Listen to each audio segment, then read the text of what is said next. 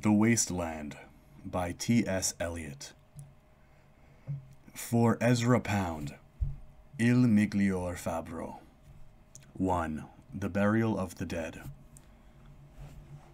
April is the cruelest month, breeding lilacs out of the dead land, mixing memory and desire, stirring dull roots with spring rain. Winter kept us warm, covering earth in forgetful snow, feeding a little life with dried tubers. Summer surprised us, coming over the Starnberger Sea. With a shower of rain, we stopped in the colonnade, and went on in sunlight into the Hofgarten, and drank coffee, and talked for an hour. Bin gar keine Russin, stamm aus Litauen, echt Deutsch. And when we were children, staying at the Archduke's, my cousin's, he took me out on a sled, and I was frightened. He said, "Marie, Marie, hold on tight," and down we went. In the mountains, there you feel free. I read much of the night, and go south in the winter. What are the roots that clutch? What branches grow out of this stony rubbish? Son of man, you cannot say, or guess, for you only know a heap of broken images where the sun beats, and the dead tree gives no shelter, the cricket no relief, and the dry stone no sound of water. Only there is shadow under this red rock.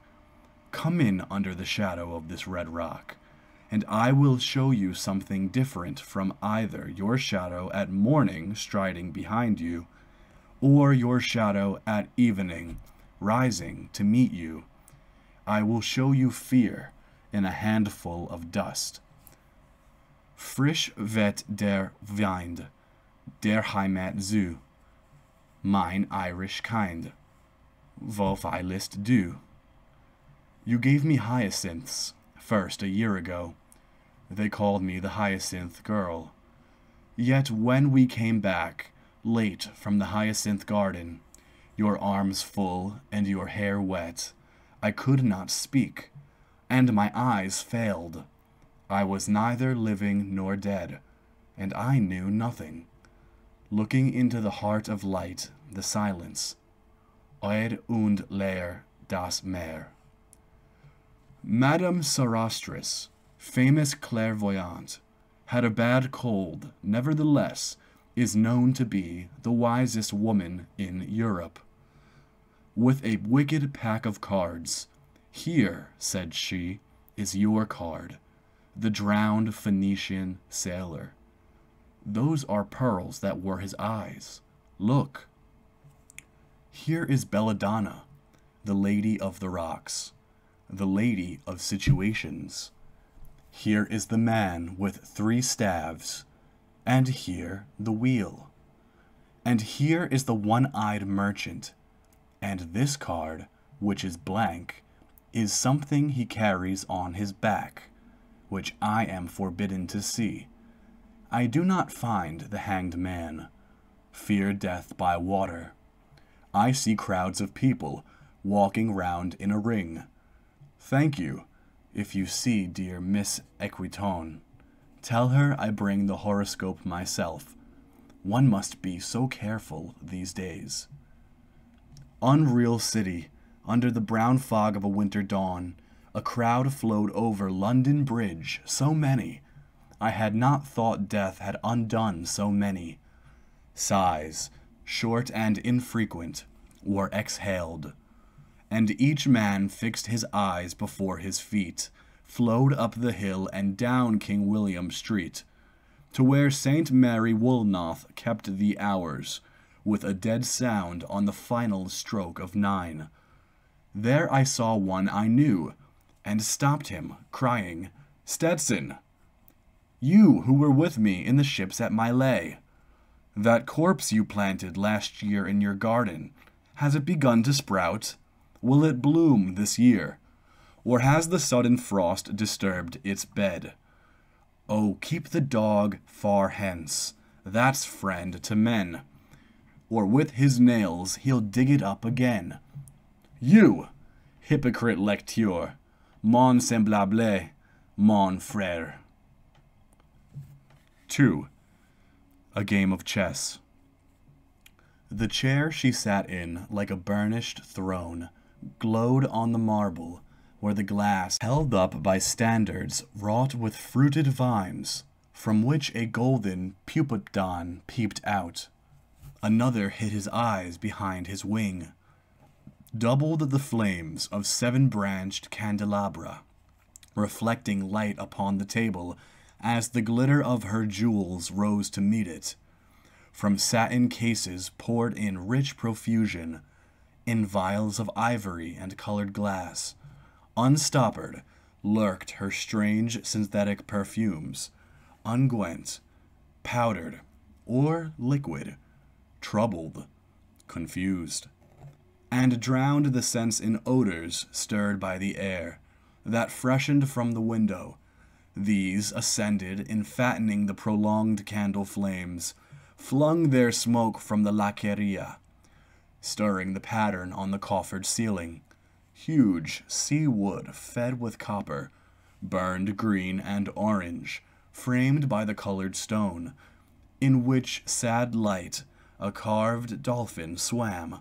Above the antique mantel was displayed, as though a window gave upon the sylvan scene, the change of Philomel, by the barbarous king, so rudely forced, yet there the nightingale filled all the desert with inviolable voice. And still she cried, and still the world pursues. Jug jug, to dirty ears. And other withered stumps of time were told upon the walls. Staring forms leaned out, leaning, hushing the room enclosed. Footsteps shuffled on the stair. Under the firelight, under the brush, her hair, spread out in fiery points, glowed into words, then would be savagely still. My nerves are bad tonight. Yes, bad. Stay with me. Speak to me. Why do you never speak? Speak. What are you thinking of? What thinking? What? I never know what you are thinking. Think. I think we are in Rats' Alley, where the dead men lost their bones. What is that noise? The wind, under the door. What is that noise now? What is the wind doing? Nothing, again, nothing. Do you know nothing? Do you see nothing? Do you remember nothing? I remember. Those are pearls that were his eyes. Are you alive or not? Is there nothing in your head? But, oh, that Shakespearean rag. It's so elegant, so intelligent. What shall I do now? What shall I do? I shall rush out as I am, and walk the street, with my hair down, so. What shall we do tomorrow? What shall we ever do? The hot water at 10, and if it rains, a closed car at 4, and we shall play a game of chess, pressing lidless eyes and waiting for a knock upon the door. When Lil's husband got demobbed, I didn't mince my words. I said to her myself, "Hurry up, please, it's time." Now Albert's coming back. Make yourself a bit smart. He'll want to know what you done with that money he gave you. To get yourself some teeth. He did, I was there. You have them all out, Lil, and get a nice set. He said, I swear, I can't bear to look at you. And no more can't I said, and think of poor Albert. He'd been in the army 4 times. He wants a good time. And if you don't give it to him, there's others will, I said. Oh, is there? She said. Something o' that, I said. Then I'll know who to thank, she said, and give me a straight look. Hurry up, please, it's time. If you don't like it, you can get on with it, I said. Others can pick and choose if you can't. But if Albert makes off, it won't be for lack of telling.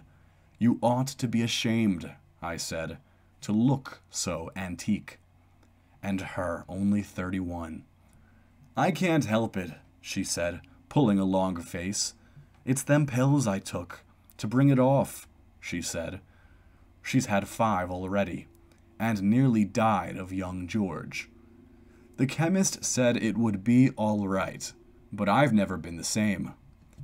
You are a proper fool, I said. Well, if Albert won't leave you alone, there it is, I said. What you get married for if you don't want children? Hurry up, please, it's time. Well, that Sunday Albert was home. They had a hot gammon, and they asked me in to dinner, to get the beauty of it hot. Hurry up, please, it's time. Hurry up, please, it's time. Good night, Bill. Good night, Lou. Good night, May. Good night. Ta-ta. Good night. Good night. Good night, ladies.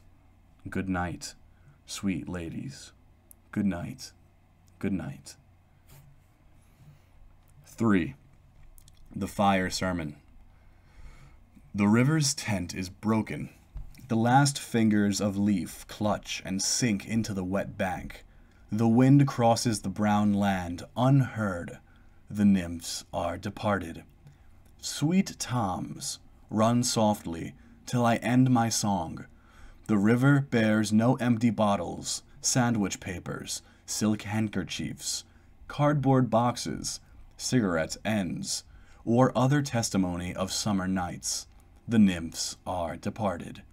And their friends, the loitering heirs of city directors, departed, have left no addresses.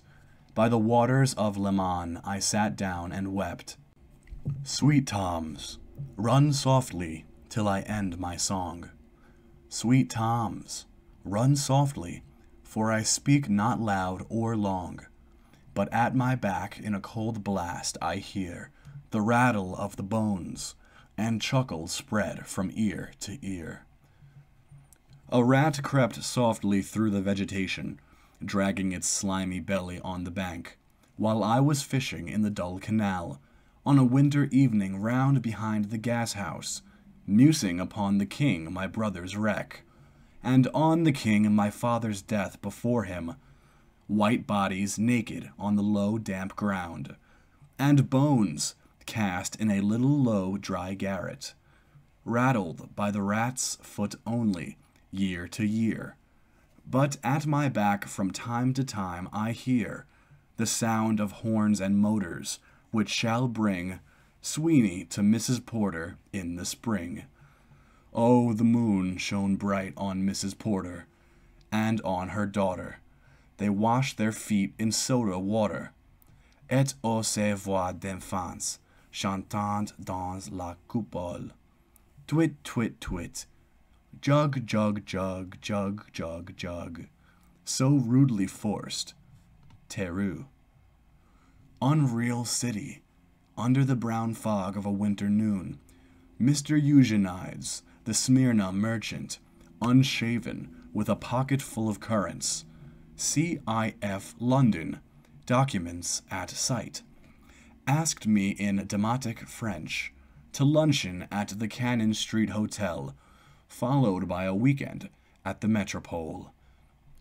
At the violet hour, when the eyes and back turn upwards from the desk, when the human engine waits, like a taxi throbbing, waiting, I, Tiresias, though blind, throbbing between two lives, old man with wrinkled female breasts, can see, at the violet hour, the evening hour that strives homeward, and brings the sailor home from the sea, the typist, home at tea-time, clears her breakfast, lights her stove, and lays out food in tins. Out of the window perilously spread, her drying combinations touched by the sun's last rays. On the divan are piled, at night her bed, stockings, slippers, camisoles, and stays. I, Tiresias, old man with wrinkled dugs, perceived the scene and foretold the rest. I, too, awaited the expected guest. He, the young man carbuncular, arrives, a small house agent's clerk, with one bold stare, one of the low on whom assurance sits, as a silk hat on a Bradford millionaire. The time is now propitious, as he guesses. The meal is ended. She is bored and tired. Endeavors to engage her in caresses, which still are unreproved if undesired. Flushed and decided, he assaults at once. Exploring hands encounter no defense. His vanity requires no response, and makes a welcome of indifference. And I, Tiresias, have forsuffered all, enacted on this same divan or bed. I, who have sat by Thebes, below the wall, and walked past the lowest of the dead, bestows one final patronizing kiss, and gropes his way, finding the stairs unlit. She turns and looks a moment in the glass, hardly aware of her departed lover. Her brain allows one half-formed thought to pass. Well, now that's done, and I'm glad it's over. When lovely woman stoops to folly and paces about her room again alone, she smooths her hair with automatic hand and puts a record on the gramophone. This music crept by me upon the waters, and along the Strand, up Queen Victoria Street. Oh, city, city, I can sometimes hear, beside a public bar in Lower Tom's Street, the pleasant whining of a mandolin, and a clatter and a chatter from within, where fishmen lounge at noon, where the walls of Magnus Martyr hold inexplicable splendor of Ionian white and gold. The river sweats, oil and tar, the barges drift with the turning tide. Red sails, wide, to leeward, swing on the heavy spar. The barges wash, drifting logs, down Greenwich Reach, past the Isle of Dogs. Wah-la-la-la, Leia, wah-la-la-leia-la-la. Elizabeth and Leicester, beating oars. The stern was formed, a gilded shell, red and gold. The brisk swell rippled both shores. Southwest wind carried downstream the peal of bells. White towers. Wah-la-la-leia, wah-la-la-leia-la-la. Trams and dusty trees. Highbury bore me. Richmond and Kew undid me. By Richmond I raised my knees, supine on the floor of a narrow canoe. My feet are at Moorgate, and my heart under my feet. After the event, he wept. He promised a new start. I made no comment. What should I resent? On Margate sands I can connect nothing with nothing. The broken fingernails of dirty hands. My people, humble people, who expect nothing. La la. To Carthage then I came. Burning, burning, burning, burning. O Lord, thou pluckest me out. O Lord, thou pluckest. Burning. 4. Death by water. Phlebas, the Phoenician, a fortnight dead, forgot the cry of gulls, and the deep sea swell, and the profit and loss. A current under sea picked his bones in whispers as he rose and fell. He passed the stages of his age and youth, entering the whirlpool. Gentile or Jew. O you who turn the wheel and look to windward, consider Phlebas, who was once handsome and tall as you. 5. What the thunder said. After the torchlight red on sweaty faces, After the frosty silence in the gardens, after the agony in stony places, the shouting and the crying, prison and palace and reverberation, of thunder, of spring, of over distant mountains, he who was living is now dead. He who were living are now dying, with a little patience. Here is no water, but only rock, rock and no water on the sandy road. The road winding above among the mountains, which are mountains of rock without water. If there were water, we should stop and drink. Amongst the rock one cannot stop or think. Sweat is dry and feet are in the sand. If there were only water amongst the rock.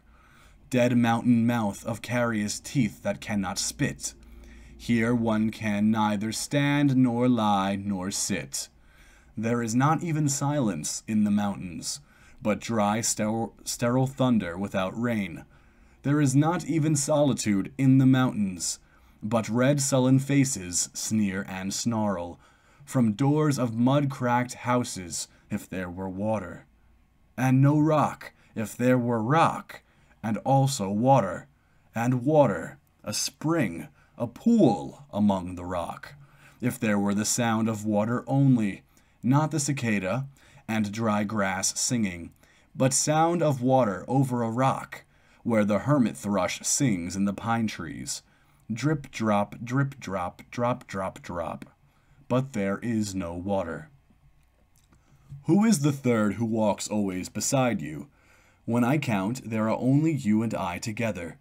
But when I look ahead up the white road, there is always another one walking beside you, gilding, wrapped in a brown mantle, hooded.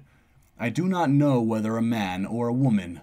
But who is that on the other side of you? What is that sound high in the air, murmur of maternal lamentation? Who are those hooded hordes swarming over endless plains, stumbling in cracked earth? Ringed by the flat horizon only, what is the city over the mountains? Cracks and reforms and bursts in the violet air. Falling towers, Jerusalem, Athens, Alexandria, Vienna, London. Unreal. A woman drew her long black hair out tight, and fiddled whisper music on those strings, and bats with baby faces in the violet light whistled and beat their wings, and crawled the head downward down a blackened wall, and upside down in air were towers, tolling reminiscent bells that kept the hours, and voices singing out of empty cisterns and exhausted wells. In this decayed hole among the mountains, in the faint moonlight, the grass is singing. Over the tumbled graves about the chapel, there is the empty chapel, only the wind's home.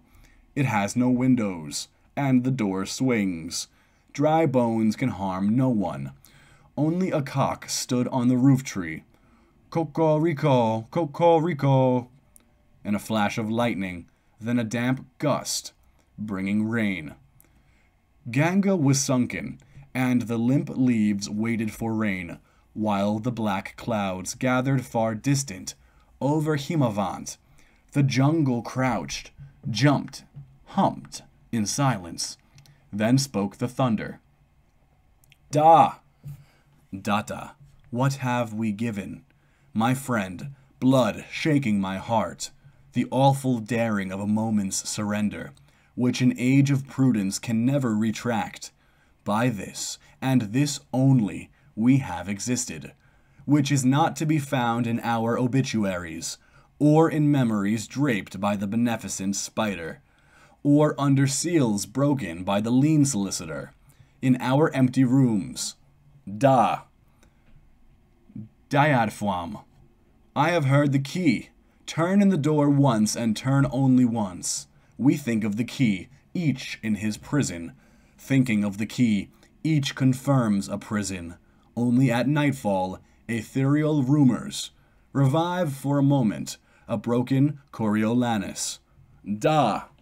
Damiata, the boat responded, gaily to the hand expert with sail and oar, The sea was calm. Your heart would have responded gaily when invited, beating obedient to controlling hands. I sat upon the shore, fishing, with the arid plain behind me. Shall I at least set my lands in order? London Bridge is falling down, falling down, falling down. Poi sascos nel foco scegli affina. Quando fiam uti scelidon, oh, swallow, swallow.